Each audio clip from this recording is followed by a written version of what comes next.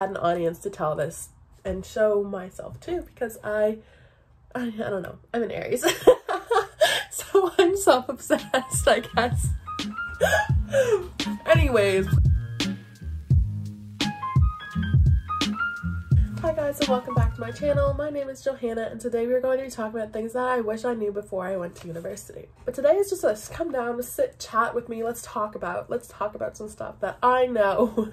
Let me share my knowledge with you guys. If you find this video helpful, please tell me down below in the comments. All my opinions are my own. My experience is not going to be your experience, and your experience is not going to be my experience. So if I say something that doesn't really resonate with you, that's fine. Just go ahead and watch the rest of the video. I'm going to split this video up into two categories. First of all, like social life and friends, and school and university. Obviously they intertwine and they're not separate as I am making them out to be in this video. So the first thing I wanted to talk about is academically focused. Obviously when you go into first year, your grades are going to drop. This is not a whole, oh, my grades are going to drop situation. It's like your grades, they are going to drop. So from going from high school to university, I had probably about an 80 average in high school, just because I didn't really try and it wasn't really that important to me, because I wasn't studying what I wanted to study, and because I was just like kind of fooling around in high school, to be honest. I got to university and my grades dropped drastically. They dropped almost 20%. It's definitely a wake-up call to get your first midterm back and get like a 50 or even fail. Like I know some of my roommates, they failed their very first midterm in university just because they did not study and they didn't know how to study. That being said, it is really, really, really okay to drop a class. I know a lot of people are freaking out and they're like, oh, I can never drop a class. So one time, about 2 years ago, I was in a philosophy class that I hated. I literally had one assignment and they were like, bring this in completed by next class. And I literally didn't have any idea of what I was supposed to be doing. I went home and I tried my best. And I literally sat there and studied it for 6 hours one night. Then I went to this professor's office hours, and we will get to office hours in a quick second. Like, this is what I came up with. And he was like, this is wrong, this is wrong, this is wrong, this is all wrong. And I was really like, okay, like what do I do to fix it? And so he told me how to fix it, and I did not understand one word that came out of that man's mouth. I was there like, okay, like I didn't understand anything he said. So I was in that class and he was like, here's how you fix it, and I didn't even understand how he told me to fix it. So how was I supposed to understand how to get a good grade on this assignment if I didn't know how he was explaining to fix it? And okay, yeah, that makes sense. Okay, yeah, that sounds good.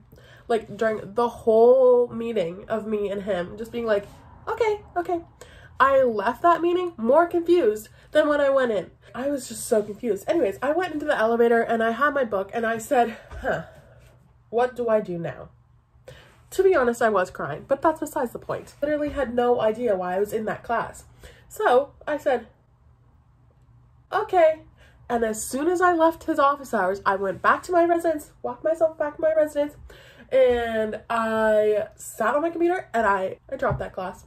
I dropped it. I was like, this is way out of my league. And it didn't affect me really at all. I picked up another class later the next semester because that was a full year course, but I literally had just missed, I have one missing credit from that year. If you don't need an elective and you're failing this elective that you took just because you weren't sure if you were going to like it, drop it.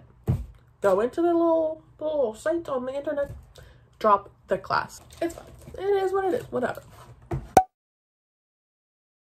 I know a lot of you are going to be like, that is a full-on waste of my time. I'm not going to see my professor. I would go see him after class, blah, blah, blah. But it doesn't really work like that in university. So you kind of just have to make an appointment or at least show up. Like these professors are very, very, very, very busy people. You really just gotta make a point to go and see them. Another thing that I learned really early on is that the friends that you make within the first month are not the friends that you're going to keep being around you for the next 4 years. Unless there are really, really, really specific circumstances and you're the lucky ones that made really, really good friends right off the bat, then, you know, life is gravy.